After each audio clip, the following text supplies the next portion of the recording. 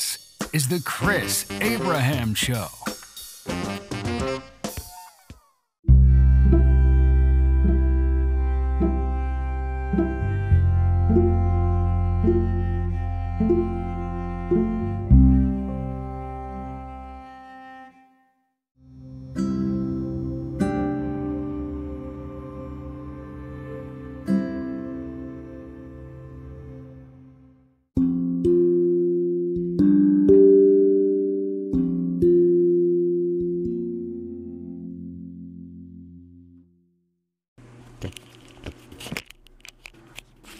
Hey there, it's Chris Abraham, Season 6, Episode 34 of The Chris Abraham Show. 34,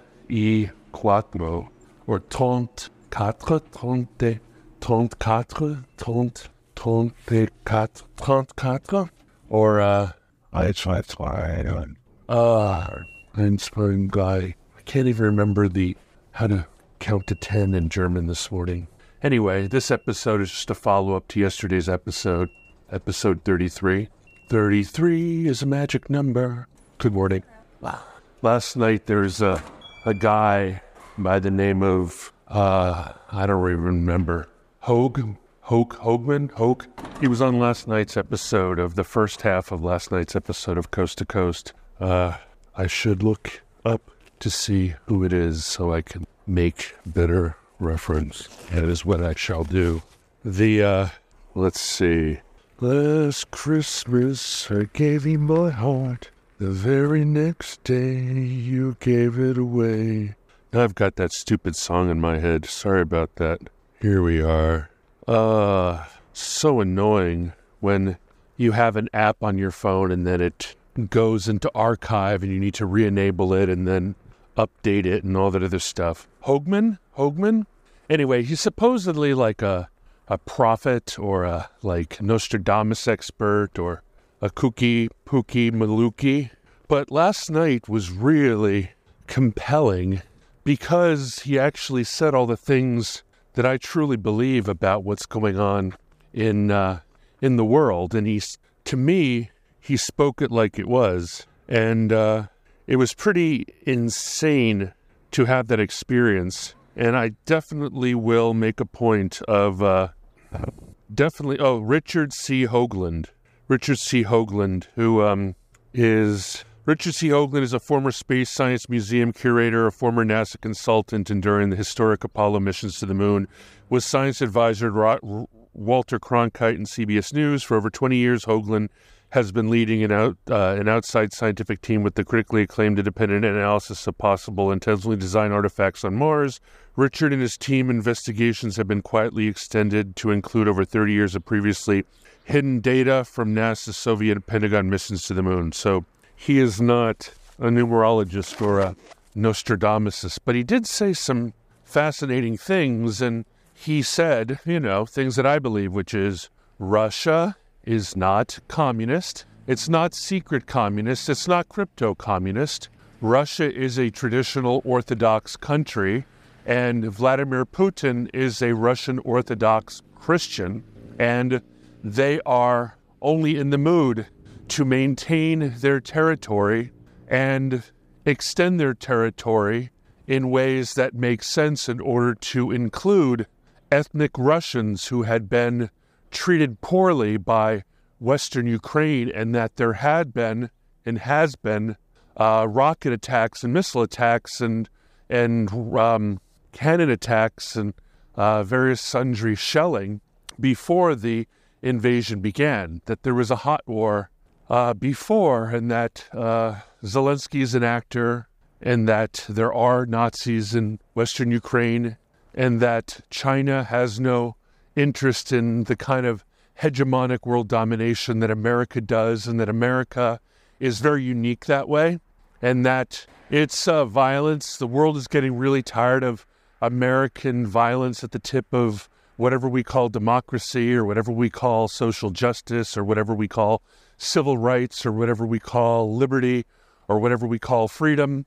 And these are countries that just want to be trad wives, or just want to be, former Maoists, or just rural people who have very small minds or very closed minds with regards to defining anything like that to be regressive and oppressive of the LGBTQ plus community, and that everyone is entitled to their own culture, and that everyone is entitled to their own belief system, and that there is ultimately going to be a lot of pushback against a type of proto-revolutionary, a wolf in civil rights clothing, a wolf in DEI clothing, a wolf in social justice clothing, a pit bull with a septum ring and a blue wig, and that many countries around the world who want their Islam, who want their Russian Orthodoxy, who want their Ethiopian Orthodoxy, who want their Jewish Orthodoxy, who want their evangelical Orthodoxy, who want their animistic Orthodoxy, who want their various and sundry small little cultures, from Luxembourg to Hungary, a country that's getting a lot of pressure for being, quote, too conservative and too traditional. But in a world of sovereignty, you have to respect me as much as you demand that I respect you, right? There's got to be a reciprocity in the sovereignty, right? It can't just be, you need to respect my safe space, but I do not respect anything to do with your culture because your culture is regressive and will kill the earth or whatever. And the kind of aggressiveness that's wrapped up in climate activism or race activism or culture activism or LGBTQ plus gay activism, trans activism, Pacific Islander activism, Asian activism, pro-Palestine activism, and so forth, reminds me of the quote by Tyson, where, everybody is really a tough guy until they get punched in the nose. And I feel like when the main tool of protest is screeching, screaming, yelling, and doing damage to material, I feel like the rest of the world is tired of this shit, tired of our shit, and whether it's true or not, thinks that as we become more vocally aggressive and vocally intolerant, we also become least likely to fight back. We become visually more anti-gun, more anti-strength, more anti-aggression, more anti-violence, more anti-weapon, more anti-toxic masculinity, more anti-patriarchy, more feminist, more pursuing feminism, more pursuing slightness and delicacy and frailty, more pursuing veganism and fewer people committing to at least 4 years in the military or any kind of service or becoming police or being trained or going into vocations or owning and being trained in firearms and so forth, that while there's this belief in America that quite possibly quite possibly we are the most aggressive country at the moment when it comes to judging other people based on their personal safe space beliefs that are not consistent with your personal protected safe space beliefs, and in your aggressive desire to remove the freedom of expression from people who you believe to be deluded in their belief of Sky Daddy or their belief that that climate crisis is a hoax, or their unwillingness to use vaccines, or their unwillingness to send their kids to public schools, or very literally trying to find legal ways, not physical or violent ways, but smart people ways of trying to prevent a democratic process in order to protect democracy, right? That's what a lot of people are going to think globally as we make outward fun of the farce that is the next Putin election. Putin and all of his merry band of BRICS people are going to be making fun of our election, where obviously the Democratic Party and Biden can win with a fair fight, because the thing about democracy is that it's democratic, right? More people vote for Trump than vote for Biden, then Trump wins. Unless, of course, you need to make sure that Trump doesn't get reelected by any means necessary.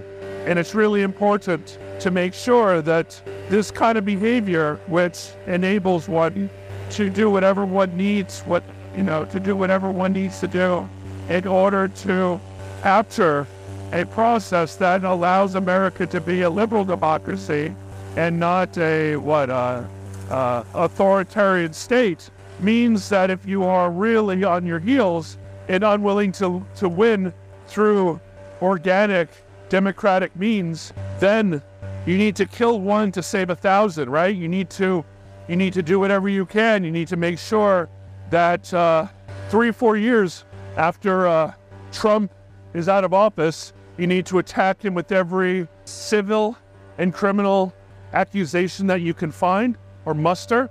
And then you need to remove him from the ballot, and you need to do whatever it takes to make sure that it doesn't happen in protection of the of democracy, the democratic process. So it's sort of an amazing gamble. It's an amazing gamble.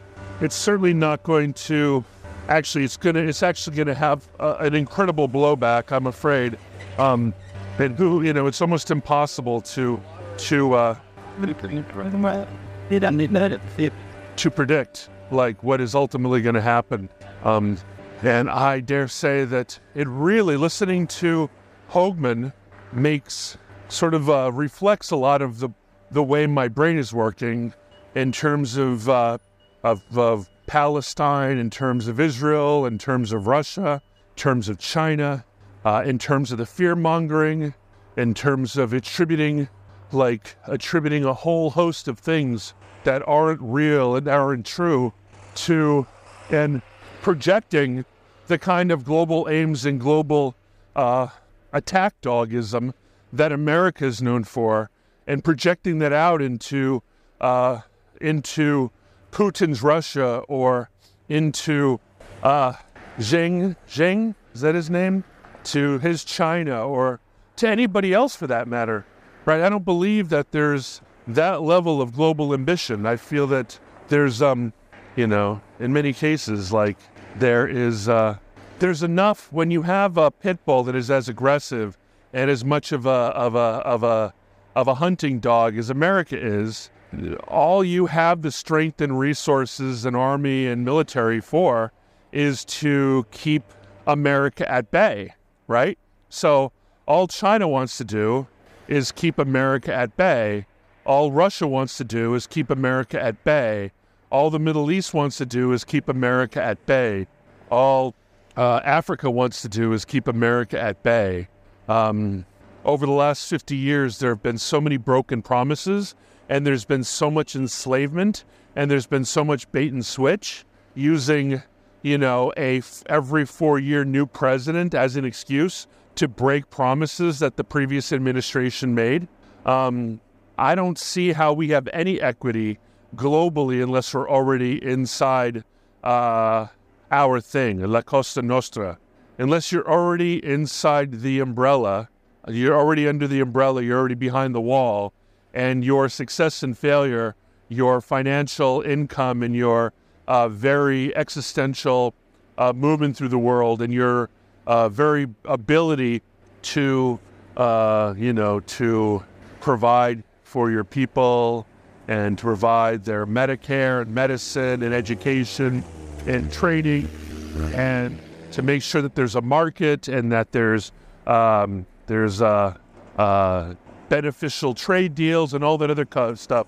Unless you're in a sweetheart deal with America, you need to find a way to put your foot down, and you need to maintain your resources, because at some point, America's going to come at you and is going to try to foment color revolution in your country, or is going to try to puppeteer it, or Zelensky it, or do something that is going to wrest control and put you with extreme prejudice underneath the umbrella of American imperialism. So with that note, I have downloaded both hours of the Coast to Coast episode, and I have run them through voice to text translation, and I'm going to go through both hours and I'm going to extract my favorite excerpts from it, and then I'm going to post them onto the chrisabraham.com blog,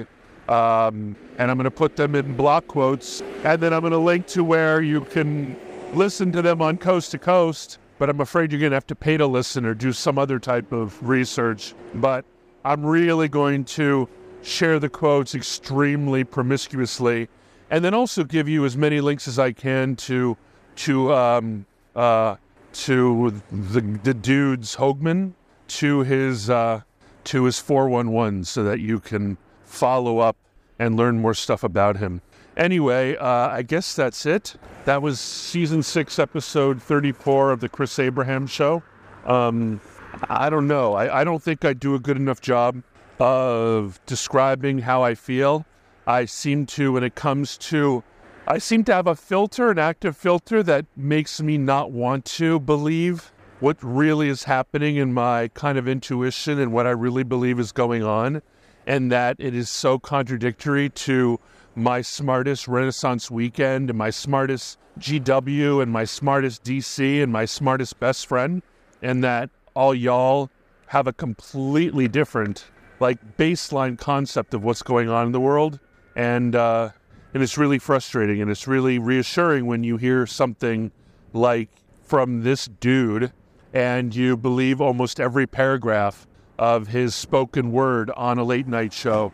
Mind you, I was in and out of sleep, so it might have been in my dreams, and I might have just been manifesting my id and ego and superego in some sort of superfused interpretation of what he was saying, and I might not get that when I go into the transcriptions and try to clean it up through ChatGPT. Anyway, this was season 6, episode 34, Chris Abraham Show. I will talk to you soon.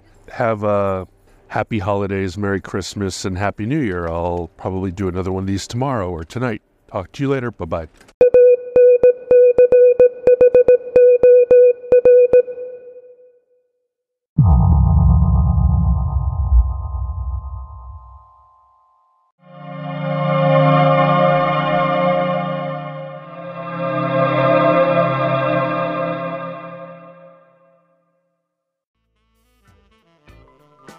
Thank you for listening to The Chris Abraham Show. Make sure you subscribe so you don't miss any future episodes. Until next time.